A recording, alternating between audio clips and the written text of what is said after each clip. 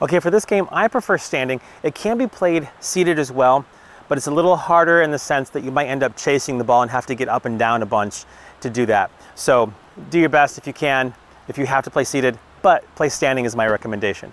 So it starts with just an essential kind of basic arc back and forth this way. But what we're gonna do is close your eyes for the toss, open your eyes when the ball is in midair, find the ball and track it into your hand and say what you see.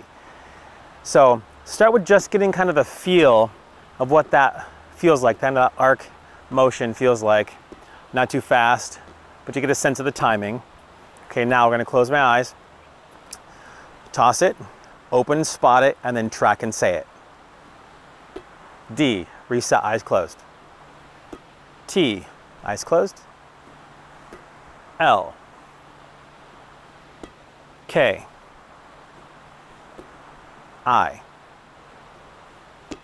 K, A, 12, N, X. All right, so count on dropping the ball once in a while. We're not looking for perfection here. We're looking for your ability to find the ball and then track it into your hands. And then saying it out loud helps to finish that brain processing. So you're sensing where it's at, you're deciding what you're gonna do about it, and then you act on it by catching it and saying it out loud. So that sense, decide, act cycle that's so important for how our brain processes gets reinforced.